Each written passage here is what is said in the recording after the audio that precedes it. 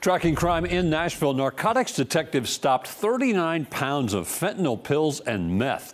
Arriving in Nashville from California, an investigation revealed an SUV filled with drugs was making its way to Tennessee on Monday. The car was spotted on I-24 just north of downtown Nashville. A police chase of the car ended on South 8th Street. Antonio Johnson, Derek Johnson, and Ruth Bailey were arrested. 2 duffel bags tossed from the car were later recovered. Latoya Kennard was later arrested after officers spotted her dumping another large duffel bag of drugs. All 4 face drug-related charges. Derek Johnson and Ruth Bailey are also charged with felony evading arrest.